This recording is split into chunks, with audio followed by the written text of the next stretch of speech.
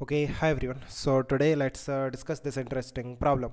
So it says a body rotates about a fixed axis with an angular acceleration of 1 radian per second per second. It is 1 radian per second square, right? So alpha is given.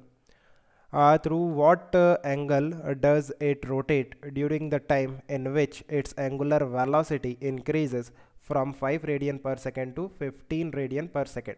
So this is initial angular velocity, that is 5 radian per second, and final angular velocity is also given 15 radian per second, and alpha is given 1 radian per second square. So you have to find out the angle rotated by this body, right? So how to find out theta? That will be simply omega final square minus omega initial square, that is equal to 2 into alpha into theta. Just put the values. Omega final, that is 15 square, minus omega initial 5 square, that is equal to 2 into alpha is 1 into theta.